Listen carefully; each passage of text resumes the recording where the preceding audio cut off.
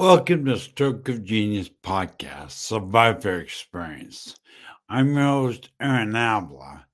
I can't believe this. My guest this morning, Lori Vober, just got on. She was having technical issues, just gone. So I wanted to welcome you. The real question I have for everyone out there, do you think that you as stroke survivor can live a fulfilling life after stroke? I know for sure the answer is 100% yes. And I really believe that this guest coming up, Lori, will back that up. So let me bring her on camera right now.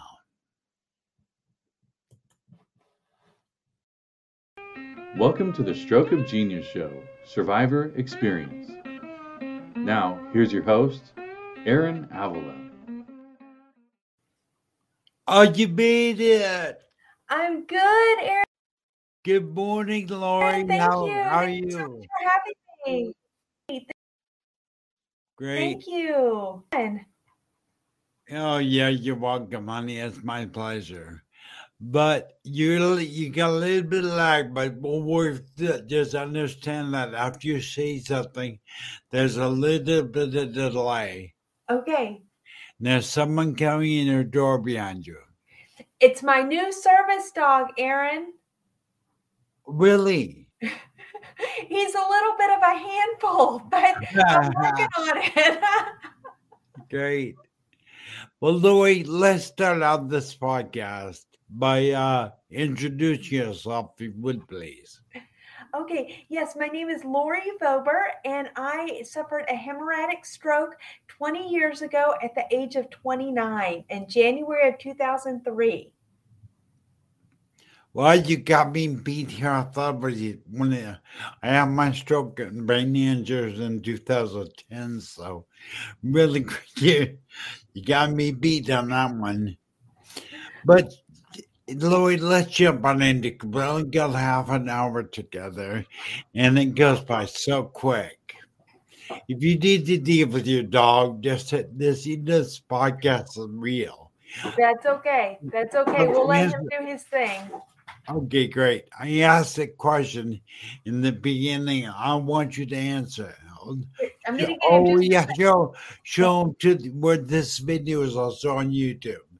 We do the podcast audio only on C-Suite Radio, and now for those that are watching on YouTube, we just get to see Lori's service dog, which is a German Shepherd. It is. He's 7 months old, so we're working on training right now. That's really great. Lori, let's back up a little bit. I'm going to ask you what I introduced the podcast about. Do you think that a person can live a fulfilling life after stroke? Absolutely. So I had my stroke in 2003. And since then, I have become an adopted mom of 3. I'm now an author, a published author, a speaker, and now I have a new baby, a 7-month-old service dog. So absolutely, joy, success, happiness is all part of just a new normal, and it's all a perspective. It's just a matter of not being stuck and moving on. And many times, as you know, Aaron, and many of our listeners know, challenges come in many forms, and it's not what we intended in our lives, but we must continue, and we must just find the happiness and keep going and find the joy where we can. It's a choice. Yes, there. That boy, you end up with a powerful one. Now, sounds it's choice. People listen. Yes. A Stroke TV Media, really, and this podcast I created called Stroke of Genius Podcast, really has a different take on stroke from the norm, and it's called mindset. I think mindset is foundational to stroke rehabilitation. I'm not a big advocate of the word recovery, more rebuilding. And I think it really starts with what Lori just said it a choice. You right now, today, have a choice. Yes. To either let stroke define who you are or move forward and learn from it. So, Lori, you've learned from your stroke. You are accomplishing amazing things. Thank you, Aaron. Yes, and I'm still learning and I'm still growing every single day. So, I've learned that I used to think, oh my goodness, I'm going to recover in 5 years, and I'm sure when I used to say that to my therapist, they would chuckle under their breath because they knew at the time when I did it that I wouldn't recover. Put a spin of negativity on that for those of you that may be in the beginning stages of your recovery. It's just not realistic. And I've learned it's a lifelong journey. And I know that you look at recovery in a special way, Aaron, and I love how you look at recovery. And you put a special spin on it because it's a lifelong journey. And it ends, right? It never ends. It's a day to day, I'm going to use the word battle. It is. We are not here saying it's easy. It's not easy. Finding life as Right. stroke is not easy. And, want to make clear, but I want you to know their audience. And Jamie from the United Kingdom has given us thumbs up. But thank you for being there, Jamie. But it's really a choice. It really is a decision. You nailed it when you first introduced yourself. It's a choice. So today, choose to not let stroke define you. Right, and that's let me your story. Yeah, you did you know what stroke was before you had one? I didn't. And in fact, I'm very active in the community, trying to let other people know what the signs of stroke are. Because when I had my stroke at age 29, I had no clue of what the signs of strokes were. And I almost waited too late. At the time, that particular day, I had a really bad headache. Felt really sick to my stomach. My left arm was a little numb. And I called my husband and said, I don't feel well. And he said, oh, maybe you pulled a muscle working out the night before. And it wasn't until my left leg went numb and I fell from my chair at work that we called 911. And within an hour, I was unconscious in the ambulance. It was a hemorrhagic stroke, like I mentioned, caused by a malformation of blood vessels on the right side of my brain, a birth defect that was never detected, that caused a brain bleed. And had I waited too much longer, I would not be here. So I have a very strong faith. I know you do too. So I give all glory to God that, number one, he allowed me to survive, but number two, that he gave me the traits to thrive in this new normal. And I get frustrated just like you get frustrated, just like our listeners are listening, probably get frustrated with their challenges. But I don't forget, the alternative. And I think that's what we have to remember. Even when we get frustrated, there is that alternative. And we have to remember what the alternative is.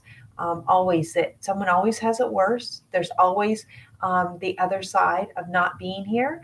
And so we have to keep that perspective. Yeah, and that's why, the Stroke of Genius podcast, the reason I did it, and the reason I'm extremely active in some certain neurological groups on LinkedIn is because I don't really care for the word recovery. Since I know it's used, it's a very common word, but it's a rebuilding. It is starting to rebuild. I deconstructed for 7 years. And I could be from a stroke, obviously, but and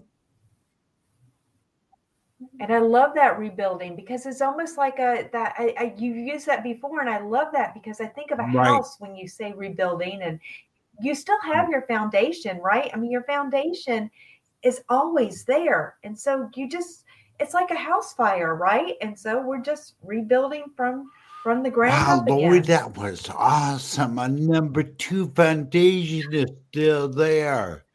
We are still here. Who you are, who we are. We're before a stroke. We're thinking because we can't move the way we used to, we're not there. But the foundation is still there. Oh, I love that. I love it. Yeah, I love the rebuilding. I Yeah, the love that. rebuilding is, Yes, good I reminder. looked at the words one time. The word recovery doesn't is not is a noun. Doesn't have action. But the one that does is rebuilding. That is a verb and requires someone to be active and do something. And that really is, well, hey, Kim, let me see Kim over there. Kim just rebuilding. Her husband, a stroke, a very serious stroke, has aphasia. And it's a rebuilding process. And Kim is the caregiver.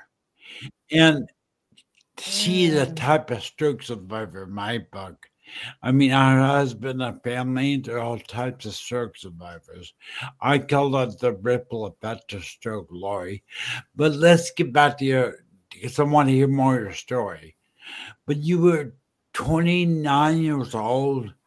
What were you doing at the time when you had a stroke? So I was working at our church, and I say honestly, that is also an amazing gift from God, because I originally was working previously at the airline industry. My background is sales and marketing, customer support, and my husband and I had been trying for about a year to start our family, had not been successful yet, and I was doing a lot of traveling with the airline industry. So I decided to slow life down a little bit and try and hopefully um, increase our chances of starting our family by taking a job at our church. And that's our plans, not apparently God's plans. And I say many times in our journey, we always have our own plans, and God has His plan. And even when tough things happen, I think that's the problem sometimes. Tough things happen in our lives, and we're like, well, where's God? Well, you know what? His plan never changes. Our plans change. And that's where our blind faith comes in. We've got to remember His plan never does change. It's our plans that change. And His plan all along was to, I believe, save my life. And he did that. I took that job at the church, I thought, to increase our chances to start our family. And 3 weeks into that job, on a Friday afternoon, I had this stroke. And had I been at the airline industry, I could have been in a building, I could have been on a hotel, I could have been on an airplane. I really don't know that I would have survived. And, there are so many challenges since then, Aaron. I was in the hospital for 2 weeks. I was in a 17-day drug-induced coma, woke up completely paralyzed on the left side. Then I was in the hospital for a total of 2 months trying to recover, had multiple brain surgeries, came home 2 months after 2 months after the hospital discharge. My husband lost his job because he was in the airline industry, and that was after September 11th, and everything was a mess in aviation at that time. And but God, in His graciousness, He gave us a new opportunity in Arizona, and that's where we live now.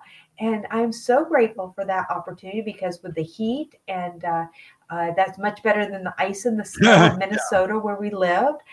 So that was another amazing plan. And I have a new rehab facility that I worked at called Swan Rehab.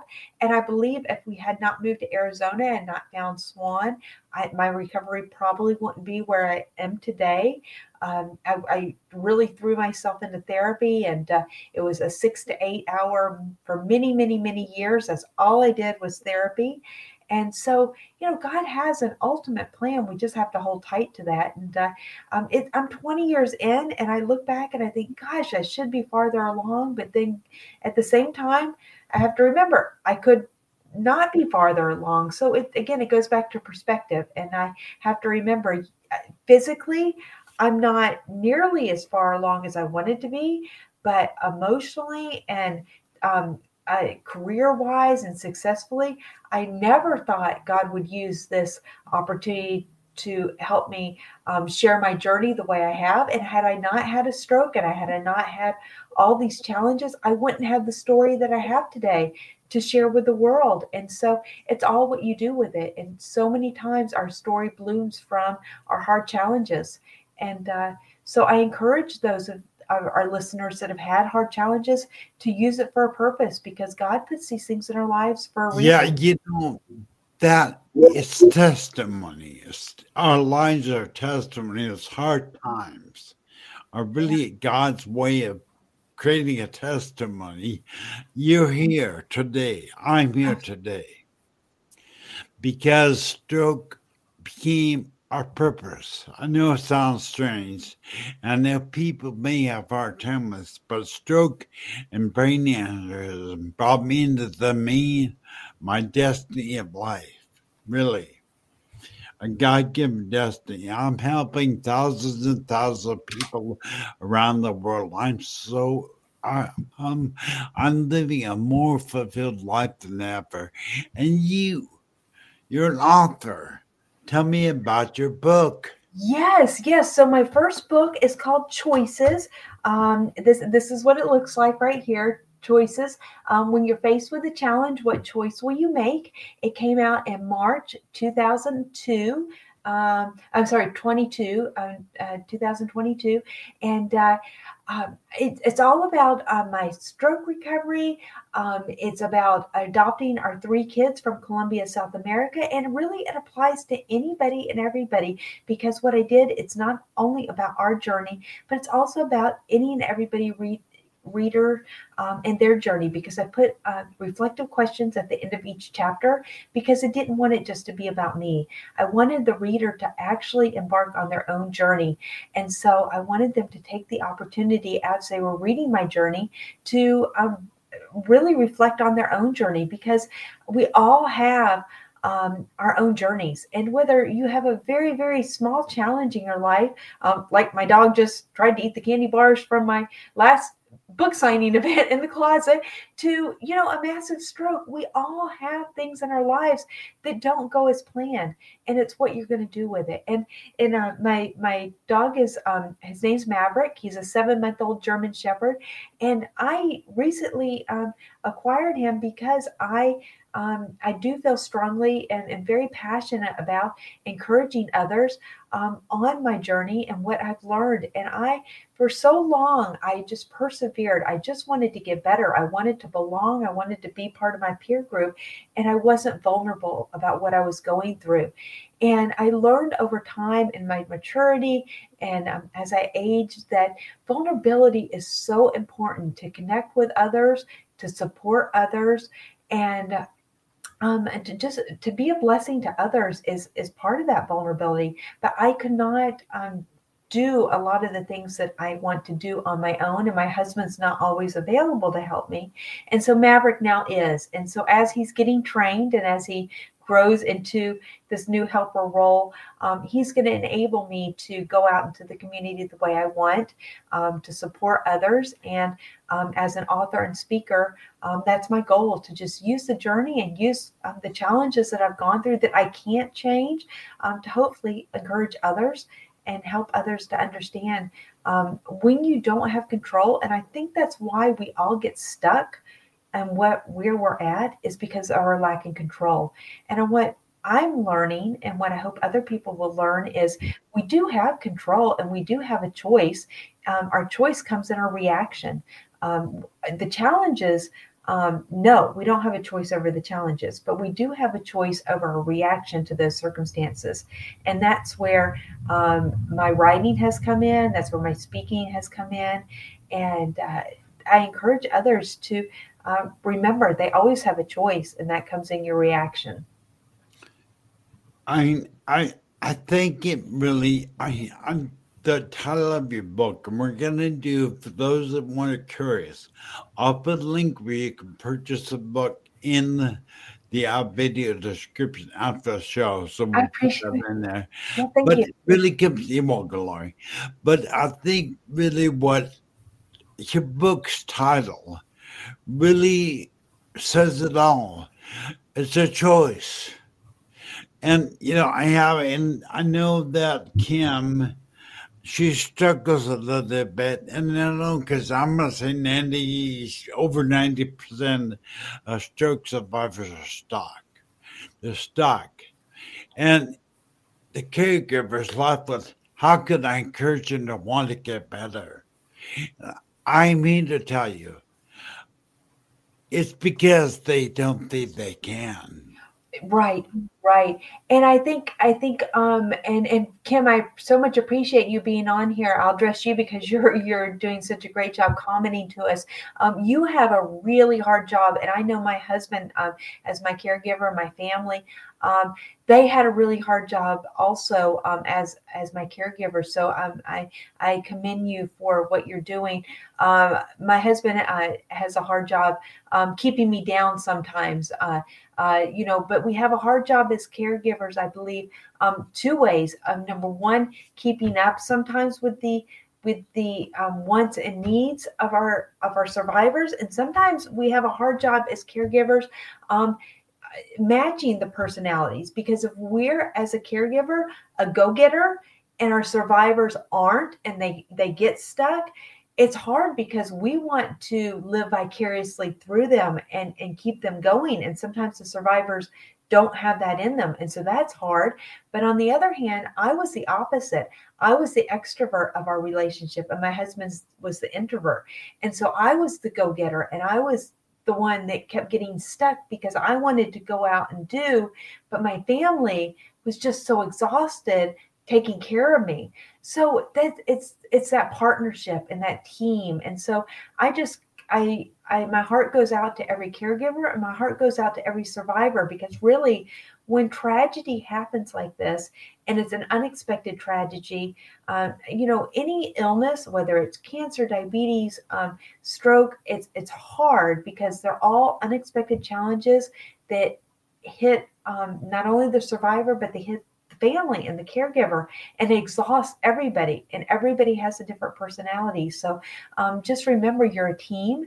And I see so many times these tragedies break up the team.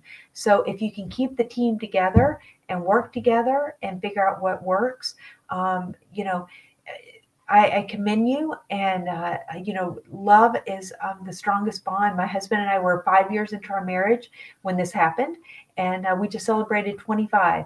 And so, and again, it goes back to God's plan. My husband grew up in a house where his mom battled cancer most of his life.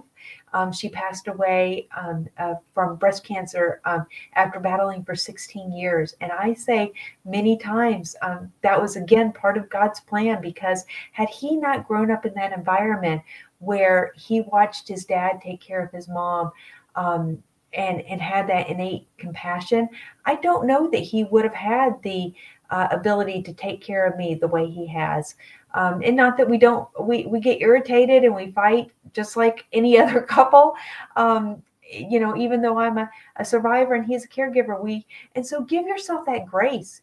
Just because you're a caregiver and you're a survivor, and you're in this struggle, you're under more stress than most couples. But also give yourself the grace to laugh and to fight just like any other couple. We do. And we joke about the fact that we do. I argue with him about working out like any other couple, and we argue about the same things any other couple would. So remember that too, that you're entitled to that, and you're under more stress than a lot of other couples.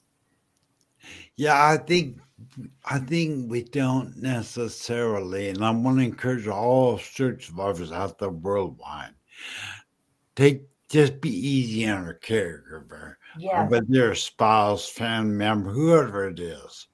Make sure you show appreciation, Yes. because they are under a tremendous. I look at what I've had my stroke, my brain injury, aneurysm 13 years ago. And stroke decimates you financially. Yes. And I saw my wife sell a wedding ring by over $10,000 just to make the mortgage payment. And she's been through absolute. So I want to just take a pause and say thank you to all the caregivers out there. Because without you, there would be no stroke survivors. There Yep. would, right?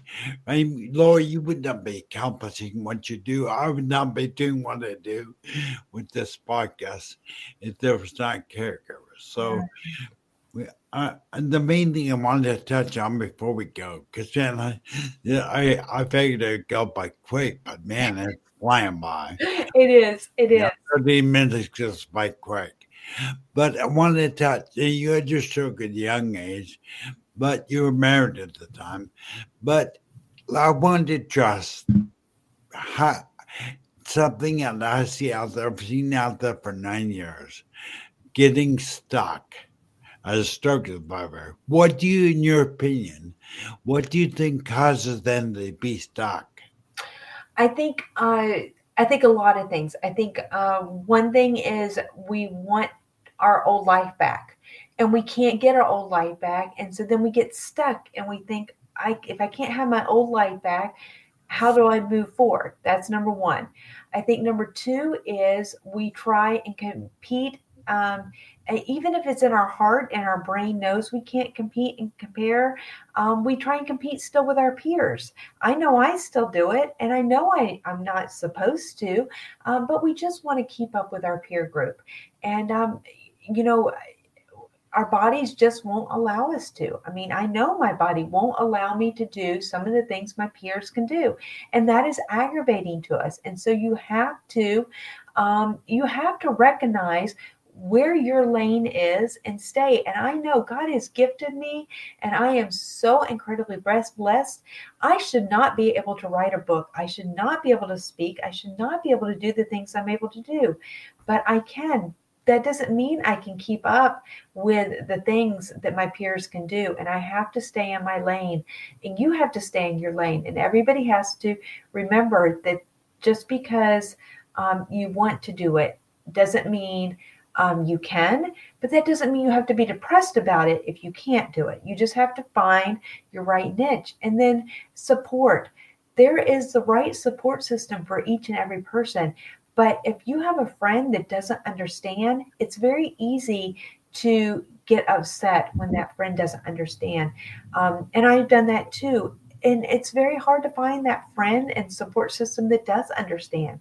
Many people don't understand medical challenges. So whether it's professional help, whether it's a group support system like yours or another Facebook group or professional counseling, you have to find the right support system to support you. And you can't go this alone. So there are so many groups out there in this day and age that it's important to find the right support system and never give up. Perseverance is key, and just keep going. Yeah, I think realize that there's hope. And I think that's the biggest thing that I do this podcast for, because I think people are told they're going to recover. And then when they don't, like if a flu or a cold or something, sorry, not going to happen. You out there, I'm not trying to dishearten you, but you're not going to recover. You're going to need to rebuild. You're going to take a physical effort to rebuild your life after stroke. And that's really true. And how do you know? Look, I think of Kim. I knew her personally. I've talked to her sometimes. Her husband sometimes lives stuck. A lot of that is because they look back at their life used to be. And so they just kind of give up and go, well, I'm just going to suck. I mess it in. Like just wish never happened. Well, it did happen. And we all wish it never happened, right? But if it hadn't happened, where would we be? Had we, I look back and think, yeah, had this not happened, many things would be easier. Absolutely. But had it not happened, there's so many things that wouldn't happen. So you have to, and if you've had a tough challenge and you're not making anything happen and you're just stuck, then do something.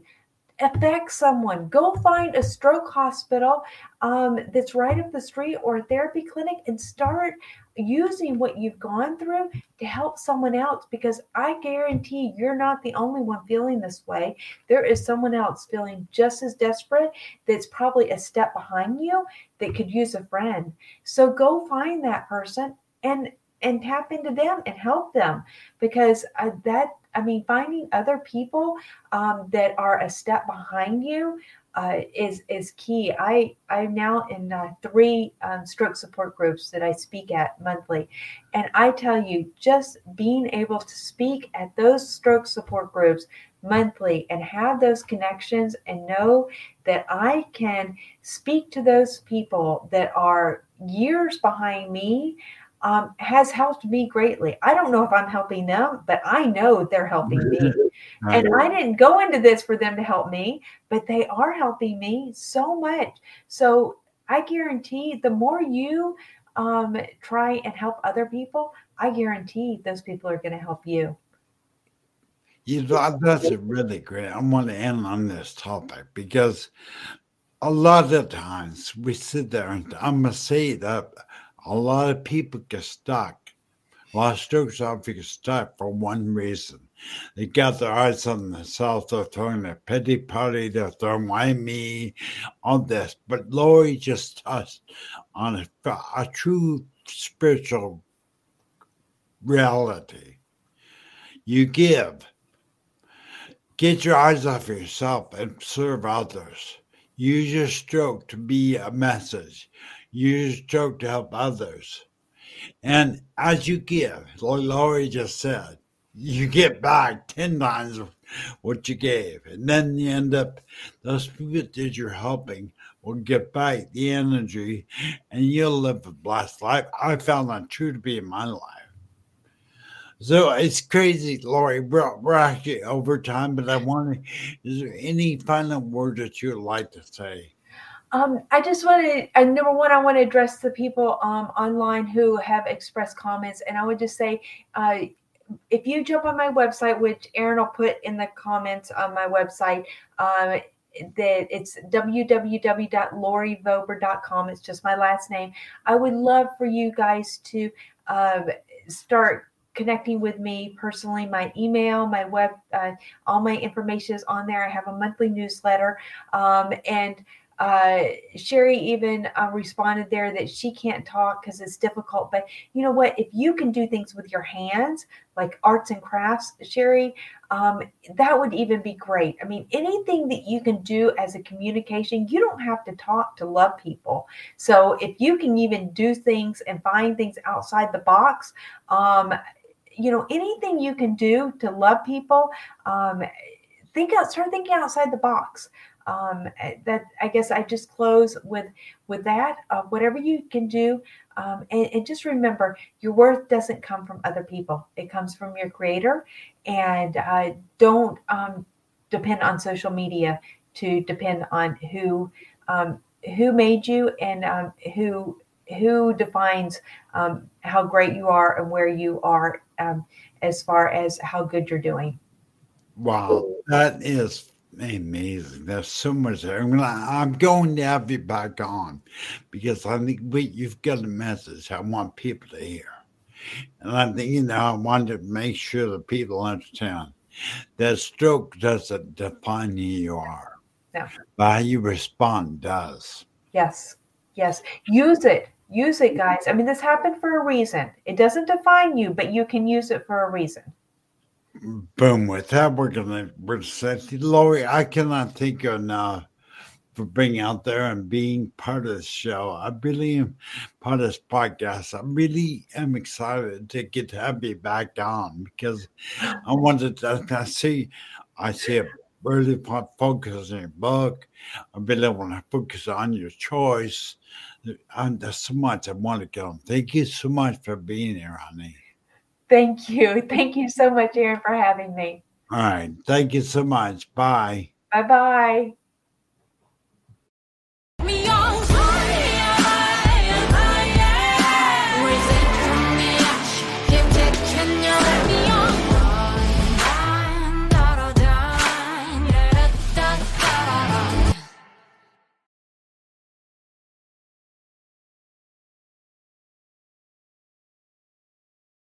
Like what you just heard? Visit c-suiteradio.com. C-Suite Radio, turning the volume up on business.